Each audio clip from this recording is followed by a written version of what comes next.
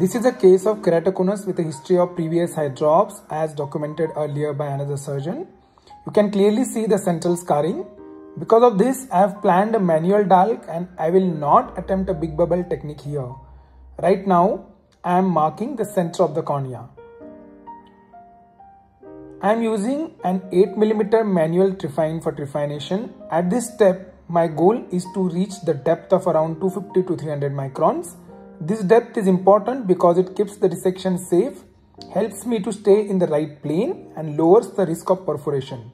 You can also use a guided vacuum trephine for this step, which provides more uniform depth and precision. Here, I am using a crescent knife to start the initial dissection.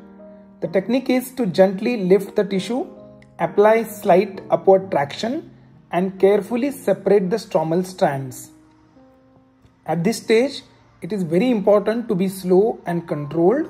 The aim is only to separate the anterior stromal layers without going too deep and try to avoid perforation. You can see that I am deliberately avoiding dissection in the area of the previous hydrops in the center. Instead, I am working around it first. The central scarred area will be left for the end as it is more adherent and requires extra caution during separation. I am now cutting the edges of the separated area while leaving the central part untouched. Clearing the peripheral area first creates more working space and makes the subsequent central dissection safer and easier to handle. Now I am starting the second round of dissection, this time going deeper into the stroma. The idea is to carefully enter the right plane and then extend the dissection in a full 360-degree manner. By separating all around in this uniform plane, we create a clear and safe working bed for the deeper layers. So you can see, once the correct plane is identified, I insert a closed scissor into that plane and then gently open them. This creates a separation movement rather than an actual cutting action. It's important to avoid very sharp scissors here. Instead, use blunt-ended scissors to reduce the risk of inadvertent perforation. You can see me going circumferentially, maintaining the same depth and rhythm of dissection. Here, I have lost the plane, so I am injecting a small amount of air to help separate the stromal lamellae. This air injection creates a clearer cleavage plane. Once that's established, I use blunt dissectors to carefully restart the dissection in correct layer.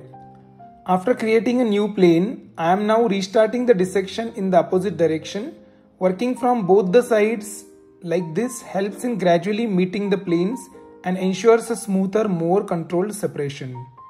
And now we begin the third round of dissection. The same maneuvers are repeated but with extra caution because now we are getting close to Dua's layer. At this depth, patience is vital.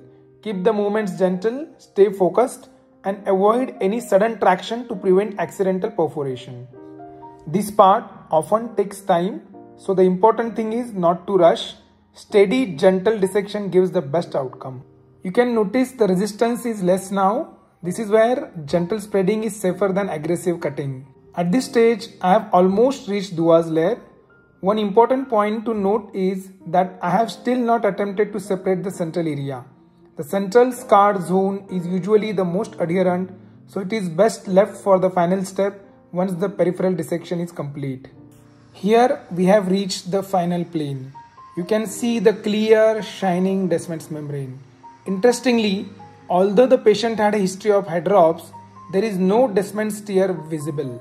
The central area, which we had left till the end, has now separated quite easily. I am now cleaning the few remaining stromal strands and you can see how beautifully clear the Descemet membrane looks at this stage.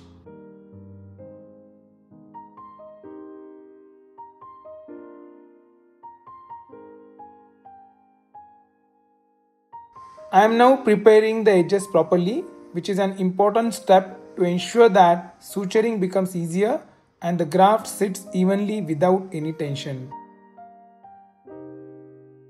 Here is our donor graft, from which the Descemet membrane has been removed. The suturing technique here is almost the same as in penetrating keratoplasty. The key difference in Dalk is that you have to be extra careful about tightening the sutures uniformly because uneven tension can easily induce high astigmatism. Just like in PK, the first 4 sutures are the most critical. They determine how evenly the graft sits on the recipient bed. Any imbalance here can lead to tilt or unequal distribution, which becomes difficult to correct later. After these initial 8 sutures, you can notice how well the graft is sitting. And with this, the suturing is complete. The graft is now well secured, sitting evenly on the recipient bed, and the tension is uniformly balanced across all sutures.